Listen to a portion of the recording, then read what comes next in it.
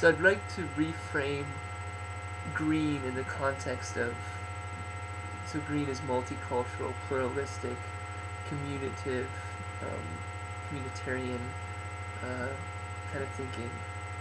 It has a systemic root. It is it is still sort of scientific, but it's a system science. So this thinking is rooted in what Ken Wilber sometimes calls flatland thinking, and I think that's somewhat right. But it's a very important seed that it presents, and it's undervalued in some ways, I think, because of that, because it has the the seed of the whole second tier sort of in it, in my opinion. In this theory, it's suggesting that there's this fractal root that it is sort of 5.6. So what that means is it's within the context of sort of linear 5, which means it's flatland, but it's 6 in the sense that it's visionary, interobjective 6. So it has a place that it shows how it's linking things up. It's very linking in that way, integrative, but integrative from the context of materialism.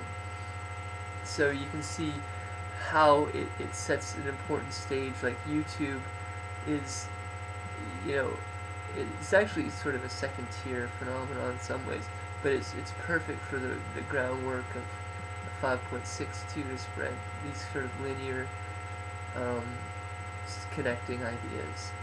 So it's heavily inculcated with people that come from green, and so we see an interobjective root, which means it's good at sort of a materialist science, but it's also questioning it because it has this sort of visionary component. It doesn't really believe in it anymore. So it's groundwork, not groundless, but it's almost groundless. It has this kind of random push, and looks for absurdity and the absurdity of 5. It doesn't work anymore in this worldview. So it's what's next, what's coming next. Second tier is what will come next, but it doesn't have really, especially in our culture, which second tier hasn't taken hold yet. So it doesn't really, there's not very many places to go to really experience the culture of second tier. So it really does feel like there's nothing there to step into after this. But the important point I'm pointing to, a couple points I guess, but the one that I'm really suggesting is that it is setting the stage for what the whole next tier looks like. Because 6.1 will be survival based, but with a primary focus of visionary survival based attitudes, and so the whole tier has these visionary connecting, like linking, integrating components to it. There's a good reason I think that it should be called the integral tier, because it is integrative system science, the whole second tier, which is actually what I'm calling the 6th tier, but I don't want that to confuse you.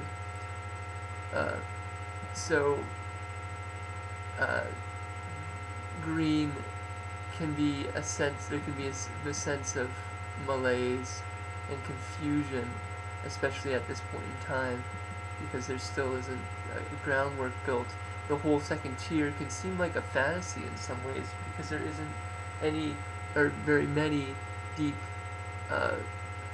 practical roots, even empirical roots, showing its reality in our society. It still hasn't made mainstream impact, and especially when you start getting into the higher second tier, at least in my opinion, that it really can start feeling like the whole tier is an illusion at this point in time. Once it actually starts taking hold, there's actual gravity in our society, then that illusion will disappear, and they'll really feel like there's a visionary guiding arm behind our works. Um, and the lower part of the visionary experience will be reconnecting with more of these interior, subjective, vital, lost elements that that really are primordial and have not been taken advantage of, especially in a strong materialist culture that says that, you know, the materialist element is the only true element, which is, you know, in some sense reduced to monological rationality. So, even though, in some sense, this visionary experience is actually more, even further separated from the ground roots, when you reconnect with it in the early parts of the second tier, you're digging back down into the primordial roots of these early interiorized perspectives that have been largely lost, and there's an archaic revival in some sense, as Terence McKinney used to say. Um, and so there's, I think, going to be more of a meshwork of all these different experiences in the whole, because 5, the whole rational, monological, linear first tier focuses on sort of more or less the stage that it's at, and the second tier is more open to integrating all the stages that have come before it. We're going to see more of an integration of the whole experience of interior and exterior and all the different elements that are possible in the human experience. Not to say that there won't be some favoritism as you move through it. It's not going to be perfectly balanced by any means. And in fact, the further you go up, the more the ladder sways, as it were. But nevertheless, there's going to be more allowances to include these different elements.